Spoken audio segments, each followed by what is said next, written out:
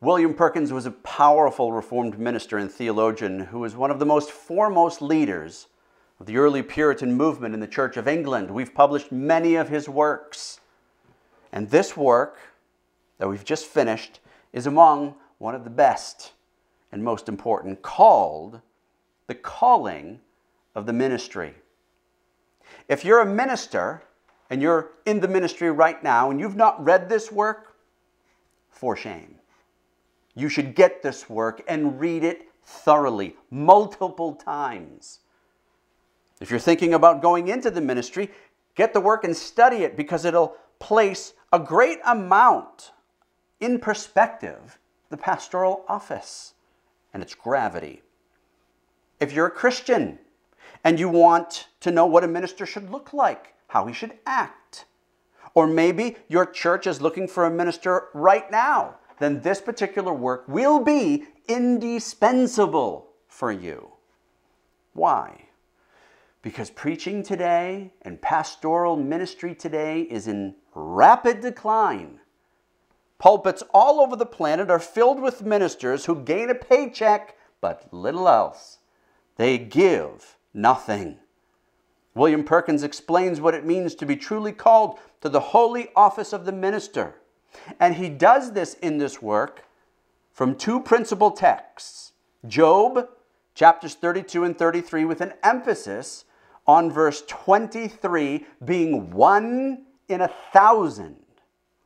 And Isaiah 6, 1-13, demonstrating God's calling and commission of the prophet Isaiah.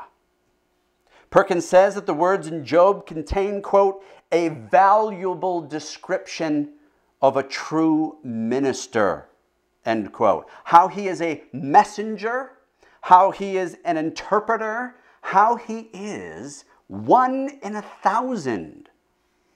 Then he explains Isaiah 6, 1-13, of Isaiah's confirmation, showing Isaiah was fearful, stunned, cast down, comforted, and renewed in his commission to go and be sent of God to preach for Christ's glory.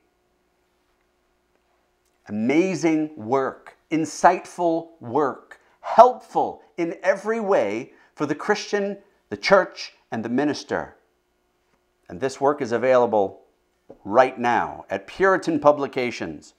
Go to www.puritanpublications.com for more information on this work in both ebook and in print form. Perkins explains that men ought to consider the extreme presumption of those who rashly enter the ministry.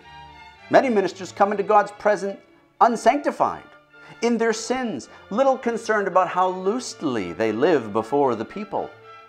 Perkins will not make the ministry an easy door to open, so be warned ahead of time. That's because faithful exegesis on important passages about the ministry shows it to be a hard and difficult road. Being God's mouthpiece is not an easy task, but being called to it is an honor that is inexpressible. May the Lord bless you as you study along in Job and in Isaiah with William Perkins on this most important topic.